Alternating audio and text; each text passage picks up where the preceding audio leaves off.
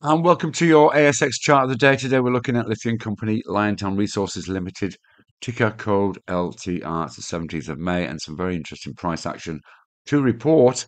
Those of you who attend the daily live updates will have seen us reference Liontown throughout the week. And finally, if we look at the chart, you'll see we've got this breakout. So it's been underneath this for the last 6 trading sessions.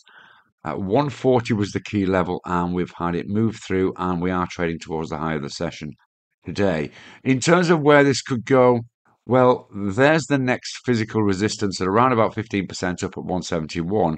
But we suspect there may be a pause at the top of that wick we saw in early March, around about 6% to the upside on this one here. There's also a little bit of previous price action here.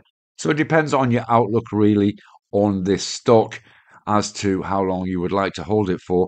It's worthwhile trailing a stop, certainly, if you are considering entering once it does get to 160. But there is significant upside in this. And although we aren't dramatically bullish on lithium throughout 2024, we do think this stock is possibly at value and worth a view in the last hour of the trading session to make sure it's holding this particular move.